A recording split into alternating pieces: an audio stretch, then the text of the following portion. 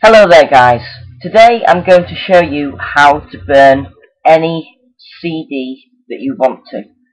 Now I'm going to be using the Avira rescue system as a demo. So this is just like an example, okay? But this applies to any CD. It could be Linux, it could be, I don't know, Windows PE.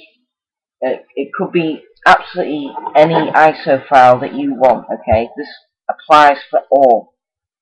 Let me just make that quite clear. So, firstly, let's say if this is about, wanting to make a bootable antivirus disk. So, what you want to do is you want to download the image as soon as you can. So, as recent as possible. So, I would advise that you download your image right now. I've already made a video on where to get the download for this, so the link's already there, so I won't put up the link again. But my point is if you're making a bootable antivirus disk, you want to download the ISO file as recently as possible before burning it, okay? Now obviously, when you boot into the bootable antivirus disk, you can update it and it will have the latest database. So, it's not the most vital thing, but, it's a good idea. And, of course, that depends on what you're burning, okay? This could be anything. I want to make that quite explicit. It could be Linux, it could be anything.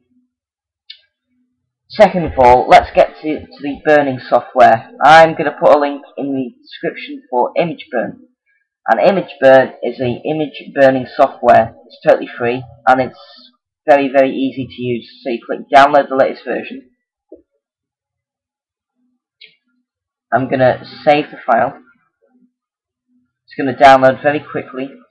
File Hippo have a very good service.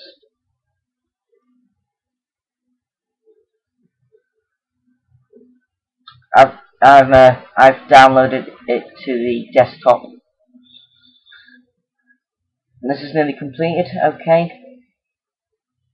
Now I've already installed mine, but it's not going to do me any harm to install it again, so I'm going to install this to show you. This is a totally free program that's not harmful to your system. It's very, it's real. Nothing to worry about. Now,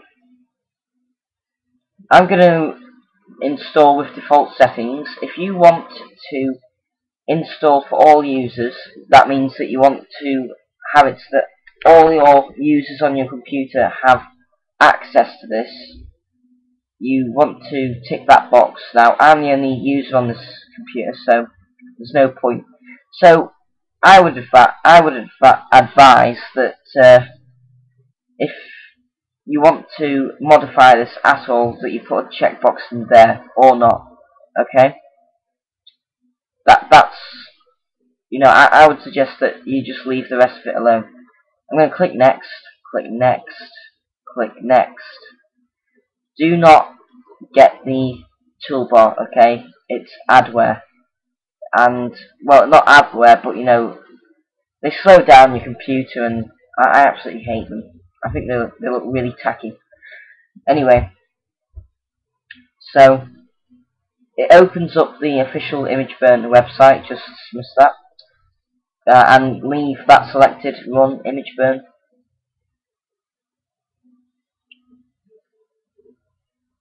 Right. Okay. So now what you want to do is put in your CD. Now I suggest that you buy a cheap pack of DVD plus R, that means recordable, or you could get DVD plus R, which means rewritable. Now with recordable, that means that you can write files to the disk, but you cannot ever use the disk for anything else again. So you can't delete anything off the disk, you can't write another image file to the disk. So if you're the type of person who wants to always, be able to change what's on the disk, I suggest you get DVD plus RW. I would have gotten that, but I couldn't afford it. Anywho, and what I'm doing right now, by the way, is I'm literally putting the CD into my tray. So, you know, you literally just insert it the right way up. Close the tray. Your computer is going to realise that there is a disk in the tray.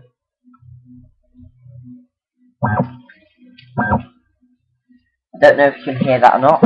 That's just the disk starting to spin. Now, if we go to computer, you'll see that I now have a disk in my drive. Oh, I'm just going to click cancel. So yeah, we've got a disk in my drive now. So what you will want to do is you'll want to go to this write image file to disk. It's the top left button right here. Write image file to disk.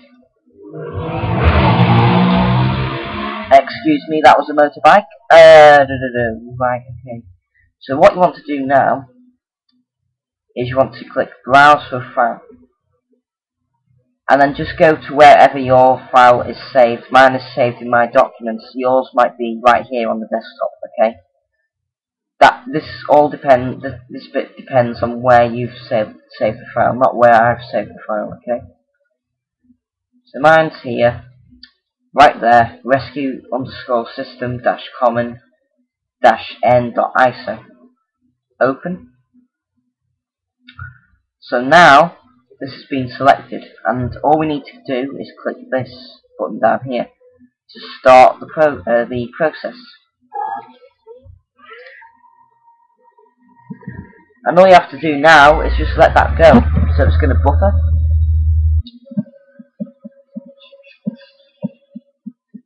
It's going to also verify that the disk is okay once the ISO file is burned. So you might or might not want to leave that checked, I don't know, that's up to you. So what you want to do right now is just wait for this to get to 100% where it says complete, okay? I'm going to pause the video whilst that runs along. I'll be right back. Okay guys, so it's nearly finished. And what it's doing right now is it is finalising the disk. This means that it's going to protect it, and so nothing else can get onto that disk, okay? It's nearly finished.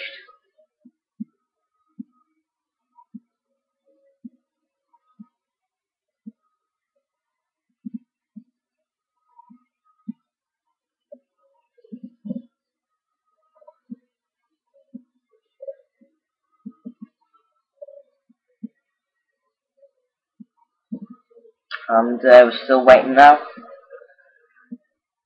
I can always tell when it's going to finish, because you just get that feeling when you've been doing this quite a lot.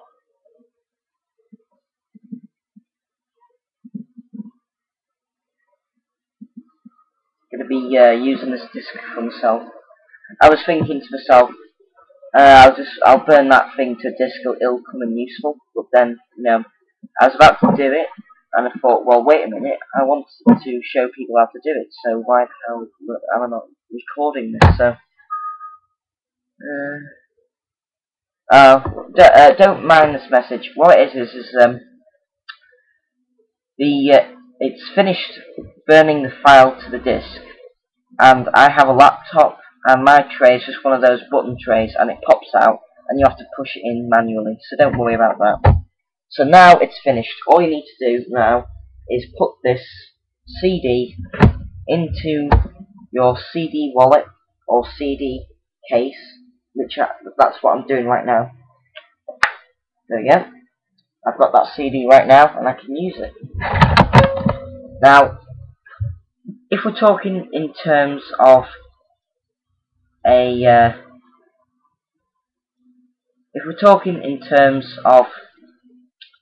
burning a bootable antivirus disk, well, okay, I've forgotten what I was going to say. Excuse me a second. Hi guys, I'm back. Sorry about that. I had to take a second to remember what I was going to say then.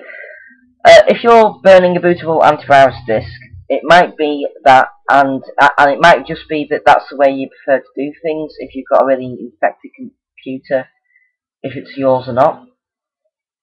It might be, though, that you can't boot up the computer, or when the computer is booted up, it's too slow, you can't do anything, it's all locked up. So you have to use a bootable solution. So you might actually have to do this on another computer.